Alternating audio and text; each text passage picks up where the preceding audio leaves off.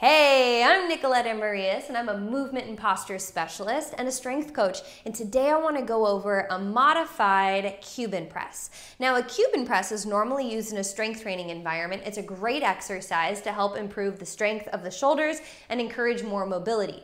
You can use it with dumbbells normally, but today I want to do it body weight, and I want to use it more as like an activator or an exercise that helps open up the shoulders and engage the back side of the body, or like the upper thoracic, to help create more mobility there, more strength, improve posture. The list goes on and on. We'll be in like a hinge position to help encourage that movement. So I want to show you standing, and then I'll show you to the side, okay? So we'll be feet hip distance and knees soft, because we just want a healthy lower body. And then think about tucking in the hips a little bit, just so we get a little bit of that glute engagement, but you're pretty much tall and upright. Now, as far as the body from the hips up, we're thinking collarbones lifted.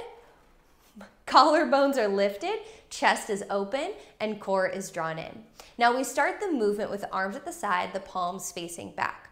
We're gonna go elbows straight up. Now this is the hardest part. If you have a lack of mobility in the shoulders, you might stop here, because we don't wanna go so high that the shoulders start to come forward. So this is about you knowing what your body needs and how far you can go.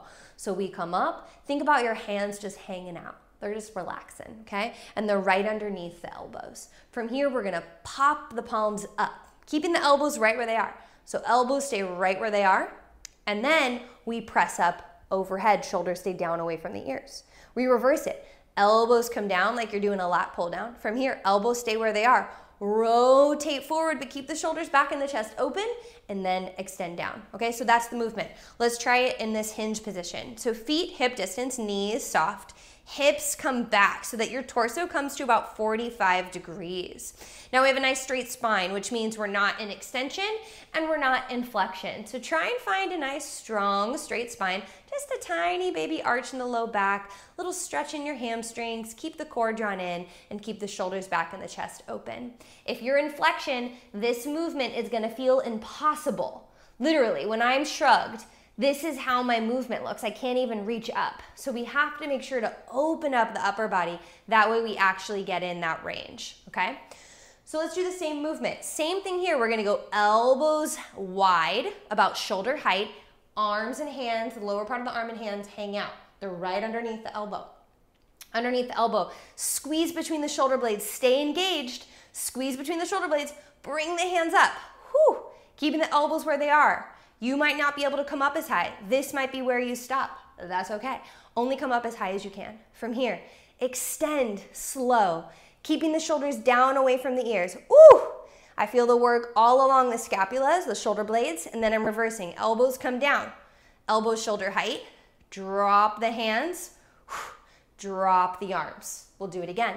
Elbows come up, squeeze the shoulder blades, constant tension and engagement between the shoulder blades. Keep the elbows up, up, up, up, up, up, up. Hands come up, only as high as you can. Arms straighten, press overhead. Ooh! Elbows come down. Hands down, arms down. One more. Elbows up, squeeze between the shoulder blades. I feel so much work along my scapula, so the muscles that cover my shoulder blades, the tops of my shoulders, even my core. Dropping down and extend. Oh my gosh. So what we're feeling here, ton of work here, and this is what we want. I want you to feel engagement through the upper part of the body on the back side. Again, limit the range of motion depending on what you need and what's comfortable. Just know that with practice, your range of motion will get better and better, especially if you have injury there. Again, always work in a range of motion that's comfortable for you today. Every day is gonna be different. Now, when you come back to this, you could do it daily. I would do 10 reps. Any more than that tells me you're not engaging enough. Like, you should be pretty tired after like 8 to 10 reps. Try it out, and I hope you enjoy.